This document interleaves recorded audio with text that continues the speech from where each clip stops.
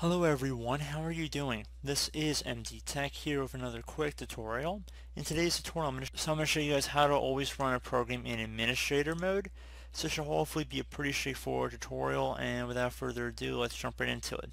So let's just say you have a application perhaps somewhere in your start menu, perhaps you don't have a shortcut on your desktop.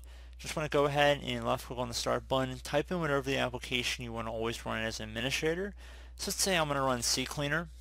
Just as an example here, you want to go ahead and right click on the best match, which should be the application you always want to run as an administrator, and then left click on where it says open file location.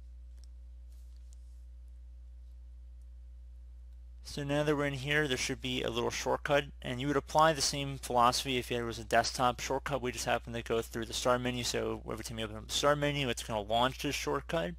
That's all the start menu does. It just navigates over to this shortcut anyway.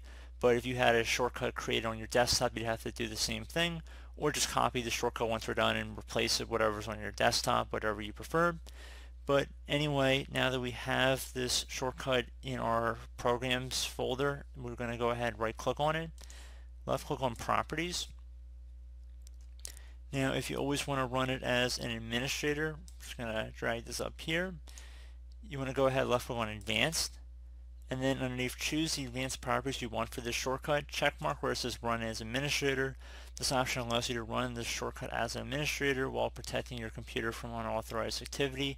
Left click on OK, and then left click on apply. And if you get access denied, you will need to provide administrator permission. Left click on continue, and then left click on OK. Close out of here, and now we went back to start menu and try to run that application. It should run it as an administrator. Just keep in mind, if you have any shortcuts on your taskbar or perhaps on your desktop, you might have to recreate them so that it redirects the application to always launch as an administrator. So pretty straightforward on that front, guys. Do hope I was able to help you out, and I do look forward to catching you all in the next tutorial. Goodbye.